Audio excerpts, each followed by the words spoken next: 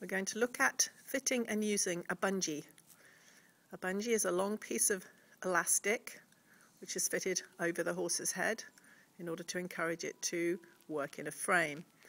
To fit the bungee, you'll need a girth with a D-ring attachment to it so you can clip it.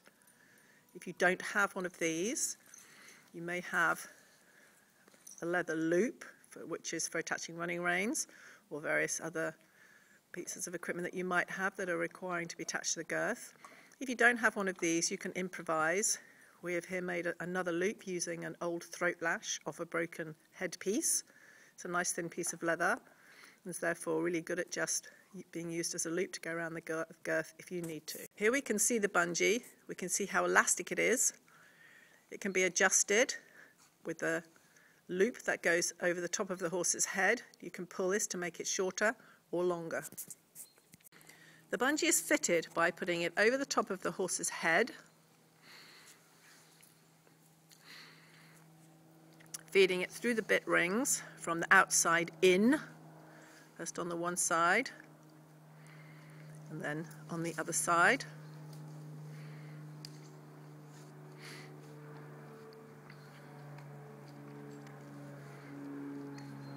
The straps go between the horse's front legs, clipping onto the girth, either onto the D-ring or the loop that you have put in position. The bungee is fitted so that when the horse is standing with his head in a normal position, it's just slack and relaxed. You can see that as soon as some pressure is applied on the bungee, the horse responds immediately just by lowering his head. It just shows how sensitive the horses are when they have pole pressure applied. When introducing the horse to the bungee, it's always a good idea to use it on the lunge first. Just gets the horse familiar with the pressure on the pole. This pressure is, of course, the absolute basic of natural horsemanship, i.e. pressure and release. We would want to encourage the horse to stretch his neck down and reach forward. Therefore, he's using his top line, swinging his back and letting him loosen up all the way across the top. The horse should walk comfortably, stretch himself in a nice relaxed fashion. This can take a little time with horses that have a high set on head and neck, a young horse who perhaps initially just has a little objection to the pressure, but quite quickly most horses react really well, just relax and accept the pressure. You can see the horse is happy to stretch down. The bungee allows as much as he wants to for him to go down. He just trots around in a rhythm. He's very calm, he's very relaxed. The only time the bungee will do anything is if he lifts his head up, then he feels a little pressure on the pole, which encourages him to lower his head back down again and stretch. For an older horse, it's an excellent way just to limber him up before riding. Encourages him to stretch forward and down, use his back, nice relaxed fashion, preparing him for work. Now we can look at the horse working in the bungee. From the horse's point of view, it's just encouraging him to stretch his top line. He's reaching forward and down, nice long swinging stride. And then as the rider takes up the contact and begins to collect up the walk, the bungee becomes a little tighter, which then keeps the horse in the frame.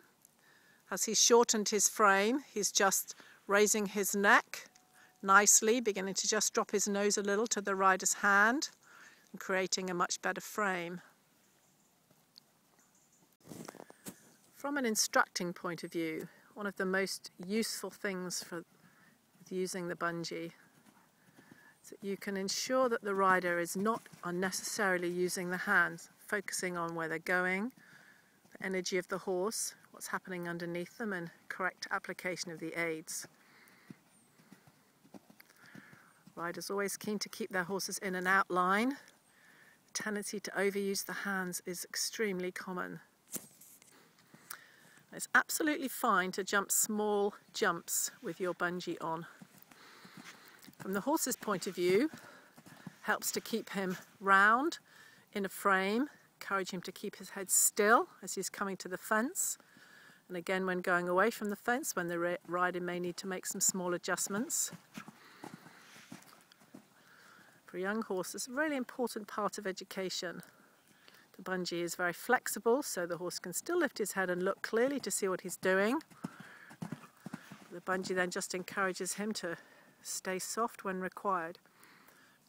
From the rider's point of view, it means they don't have to worry about the horse's frame or staying in an outline. The bungee has done that job for them.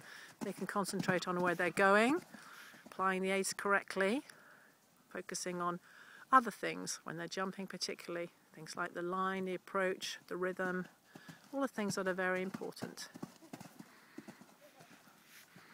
Particularly on landing there, we could see it just helped the rider to regain the rhythm she wanted as the horse came off the back of that fence, a slightly bigger jump.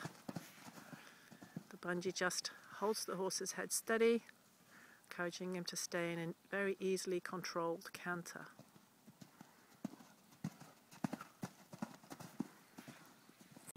Always good to see the horse have a good stretch after work. The bungee allows the horse to stretch down and forward absolutely as much as he wants to. Shows that this horse has used his back. Very comfortable in working in this bungee.